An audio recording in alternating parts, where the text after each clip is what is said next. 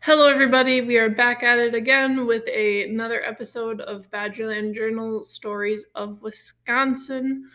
And I'm going to be honest with you, the topic of today's podcast was not what I initially planned it to be.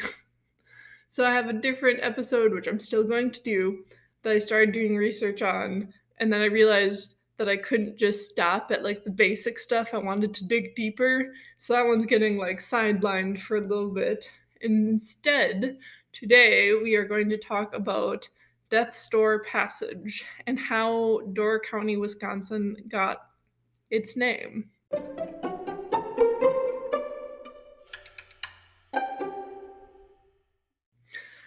Door County comes from this idea of Death's Door's Passage. Where is this? This is in the northeast part of Door County on the Door Peninsula. And it's pretty much around the shores of Pilot, Plum, Detroit, and Washington Island. Because you kind of go to the tip, and there's a bunch of islands, Washington Island being the largest. Plum Island is a little bit bigger. Well, Detroit Island is long and thin. Plum Island, still like decent sized. Pilot Island is like barely an island. But these are all really right off the coast of the Door Peninsula.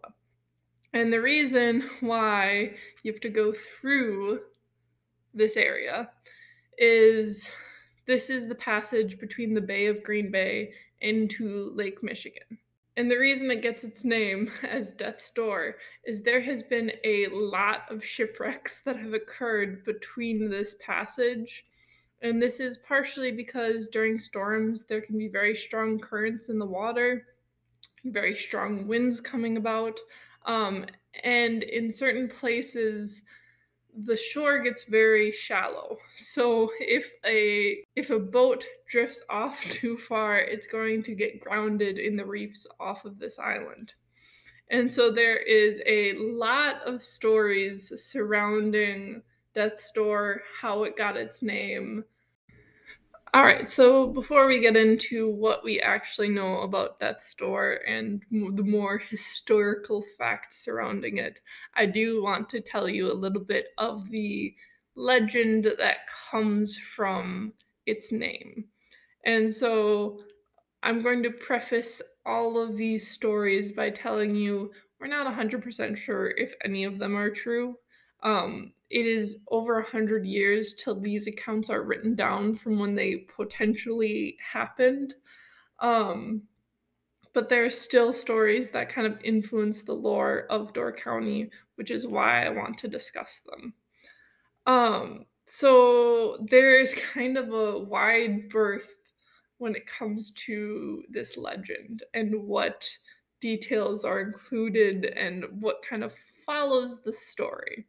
But it all kind of loosely surrounds this idea that there was a Indian war band that was crossing Death's Door when the waters turned violent, capsizing canoes and the men, and hundreds of men in this war band died. So that's like the premise. Now, there's pretty much every different way to explain why there was a war band, who they were fighting, where were they going, why were they going there. And we're going to talk about some of the more popular stories in a little bit. But that kind of is the story that is told regarding how Death's Door ends up getting its name. There's actually a written account in 1835 kind of explaining this, saying that there were hundreds of Indians dashed against these rocks and killed in a single storm, kind of this massacre of people leading to have a connotation of death through this passage. And to be honest, it's also possible that there was never a war band. There are some similar stories regarding early French and American travelers getting caught and being capsized in the passage. It's also possible, if they were Native Americans, that they were traveling to go trade with French traders who were resting in nearby rocky areas, and they were caught in the storm. But the idea is that after this storm, you are going to see the Native Americans refer to this this passage as death's door out of either reverence for the dead or bodily fear of the passage. And so when the French come to trade with them, they adapt that name. So I'm going to tell you a couple of different versions of Native American band was wiped out.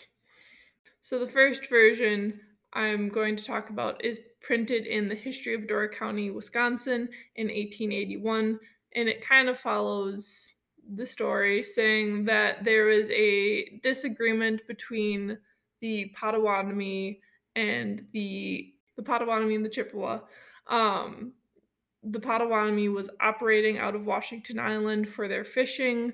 They're using the different bays around the island, but they still laid claim to hunting ground on the mainland.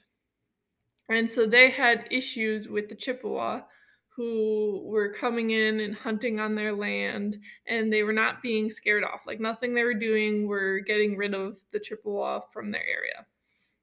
So the Potawatomi on the island, they gather their flotilla of birch bark canoes, and they start to attempt to cross to the mainland under the cover of night. So they're trying to do a night or a surprise attack.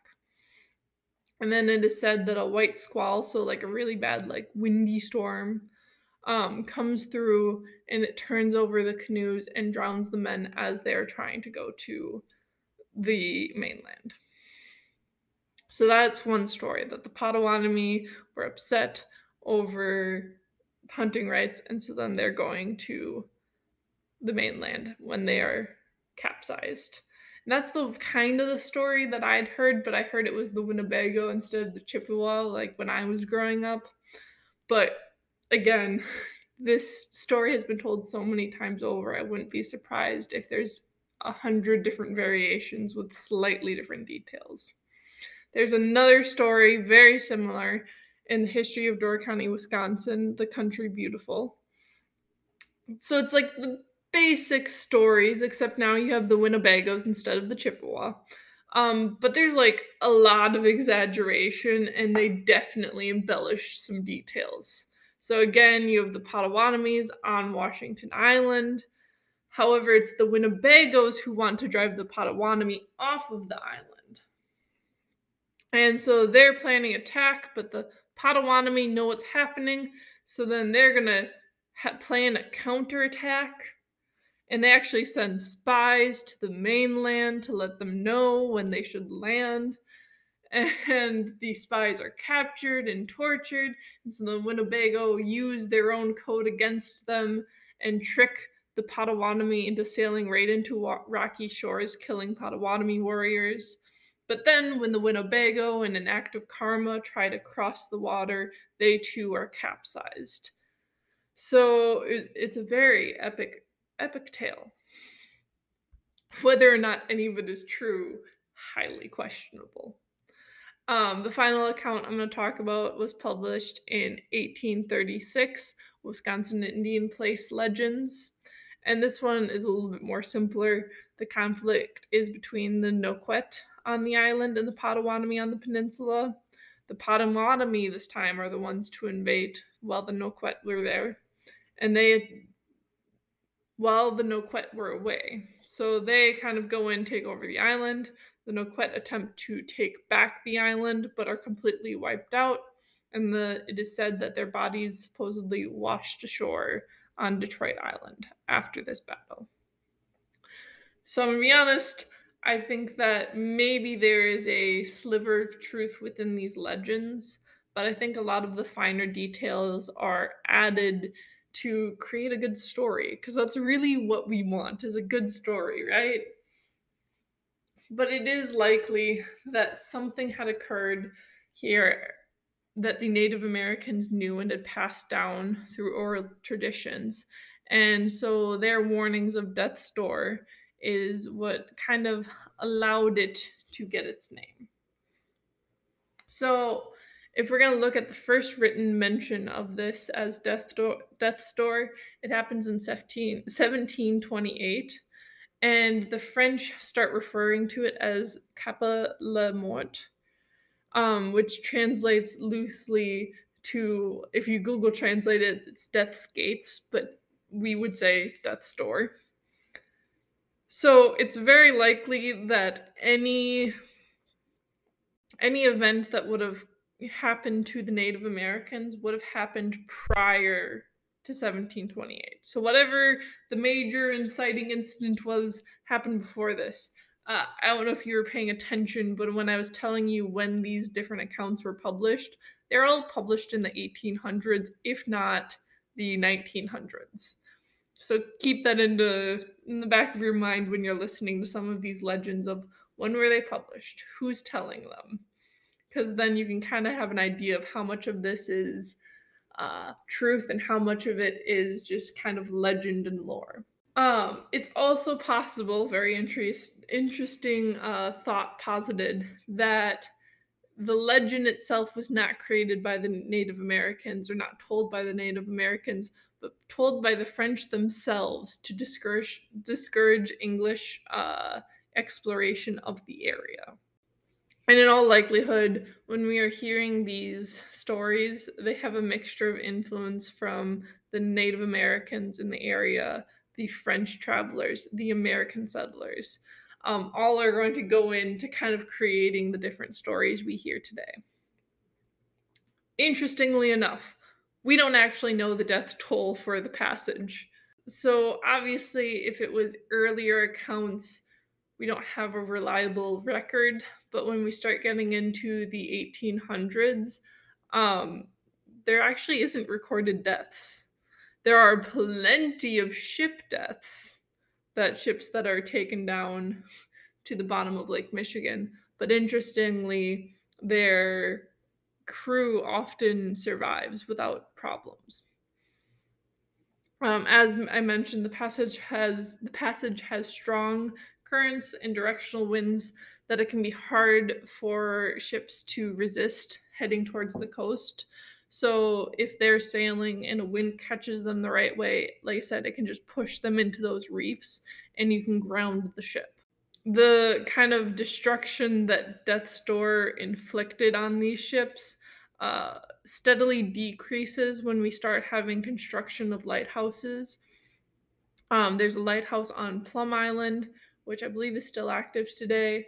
And then in addition, Pilot Island, which I told you is probably can't be a mile long.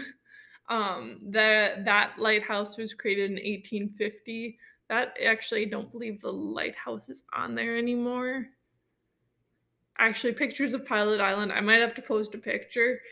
So interestingly enough, there's a bird that has like basically toxic poop, and it killed all the vegetation on the island. So trees, bushes, grass. So it looks kind of spooky, which I guess we're coming up on October, so get a little bit of your spooky season in. But today, I think it's just a small island. I don't know if it has a working lighthouse or not. It might, because like lighthouses as we know them today, it's not like you have a light keeper. It's more of like kind of a radio beacon that like connects with the ships to be like, hey, you're getting close to me. Not like the bright light that we think of when we think of historical lighthouses. So we do know that 24 different boats, ships, schooners, vessels, that 24 vessels were lost between 1837 and 1914. Nearby islands, bays, kind of different areas claimed 40 between 1830 and 1950. And hundreds of other vessels were stranded, foundered, wrecked, but were able to be recovered before they sank. So basically, like, they weren't going anywhere in that moment, but they were able to get another ship to come and get them out, bring them back to an area to be recovered, fixed, and can float again. And actually, interestingly, so if you've ever been through Sturgeon Bay, well, interestingly, I mean, maybe if you're in Sturgeon Bay, you knew this. I've driven through Sturgeon Bay, I don't know how many times, and I wasn't aware this is why this had occurred. But you cross, going through Sturgeon Bay, you cross over a bridge. There's kind of like a river or a canal that goes through and cuts Sturgeon Bay in half. This is not a man-made canal. This was made in 1881 specifically to allow boats to bypass Death's Door Passage. So granted, as in 1850-ish, you have people who are building lighthouses, making it easier to travel through that passage. People just did not want to deal with Death's Door. They're like, nope, we're just going to go through the peninsula. So, like I said, they cut right through the Door Peninsula, through Sturgeon Bay, so you can just bypass that entirely. So, as I mentioned, no lives were actually lost during the 1800s. And this isn't just due to, oh, it's not that dangerous. There was a concerted effort by locals, passing ships, people who were working in the lighthouse and other light-saving services to make sure that there was people around to help these ships should they, get into trouble. A little bit more Door County history for you. Bailey's Harbor is actually discovered in 1848 by Captain Justice Bailey, who found the harbor when he needed to pull in safely out of a storm from Death's Door Passage. He's like, nope, I know the legends. I'm not going through there. And he's like, oh, look at this. There's a nice little harbor. I'll name this Bailey's Harbor. But in the fall of 1872, over 100 vessels were stranded or damaged in the passage. So that must have been a real bad year for sailing through Death's Door. Must have been pretty stormy, pretty windy. And then there are, which I'll talk about, there's 3 ships specifically I'll get into, but there's also a mention of the Maria Hillard, which was reported being wrecked somewhere near Plum Island, Death's Door in 1856. It's one of the earliest recorded ships to sink in the passage, and the site of the sinking is unknown, which I don't know if the boat crashed, the men were in the water and they were rescued, but they couldn't really find their way back. A lot of these are occurring at night when visibility is low. But there's also unknown casualties. I'm a little confused how that works. Like, how do you know a ship is sank if you don't have people to confirm, like, hey, I was on the ship, it sank? Or alternatively, how can there not be casualties if you know that a ship just disappeared and then the crew disappeared too? Like, you'd assume there's casualties. Maybe. Anyways, but that's one of the earliest ones to sink in the passage. But I'm going to talk about now what I like to call the Pilot Island Graveyard. So this is one I've mentioned a couple times. It can't be more than a mile long. It's a tiny freaking island. But it has its own, like, ship graveyard. That's what I'm going to call it. So this all starts with the ship named the Forest. And this was a schooner. So by the way, if you really like shipwreck stories and sailing stories in Lake Michigan, I have 2 episodes. I have one on the Christmas tree ship, and I have another one on Dan Seavey, who would have been the pirate of the Great Lakes. You can go check those out. But if you remember, like, a schooner is a relatively, like, it's a smaller ship, but it's usually carrying cargo. Okay, so I know you guys don't know this because I just edited this a bunch of times to make it seem real smooth. This is like the 4th time I've tried to explain this.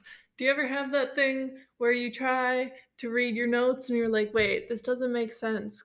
But then, like, you have to go back and, like, read everything. You're like, oh. Anyways, so what happens with the Forest is this ship is sailing through Death's Door Passage on October 28th, 1891. And so it's from Chicago going to the Garden Bay in up in northern Michigan. And it gets pushed into kind of the outer reef around the island. Luckily, the lighthouse keeper on Pilot Island saw that the ship got stranded. He goes out and he rescues the captain of the ship along with 4 crew members.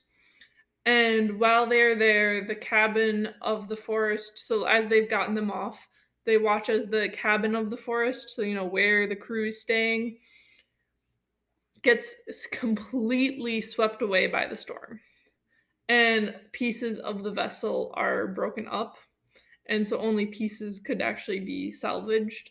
But the reason I got confused is there's also articles from the time talking about how the owner of the ship kept coming up to Door County to try and get a ship to carry the slabs that this schooner was carrying, the Forest was carrying, take that away and bring that to Michigan. I'm sure A, to try and regain some of his profits, but then B, he was trying to get the Forest afloat. So I don't know if just because the cabin was gone, maybe the ship was still relatively intact. But eventually another storm came in, pretty much decimated that hope. And we will see that a lot of these ships, they're like, well, maybe we can salvage it once the storm is done. And then Death Star like, nah, that's mine. So that's the story of the Forest. This occurs in 1891, and we're gonna have 2 years later is when we are going to see the next two ships that join this Pilot Island graveyard. So, fall of 1892 was a very stormy season in Lake Michigan. There was multiple ships that got grounded during this.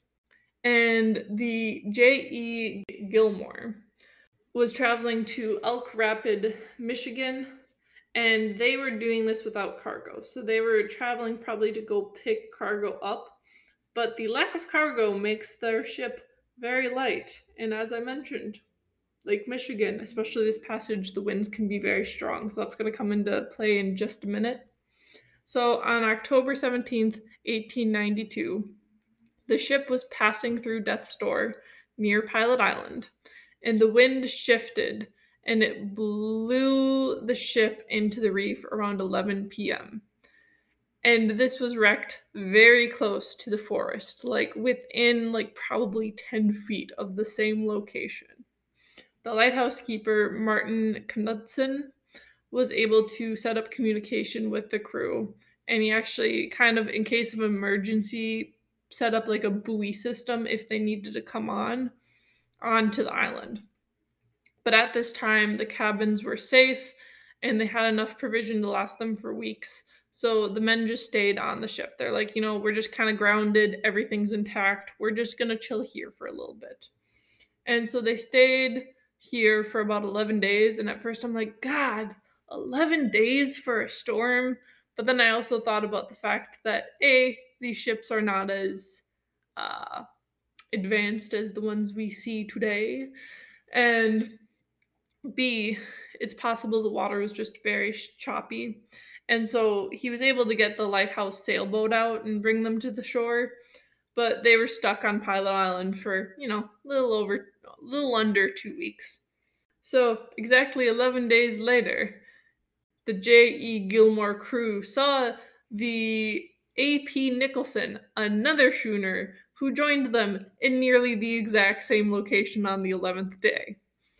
Because on October 28th, 1892, the A.P. Nichols was going to from Chicago to Escanaba, and she had again a very light load.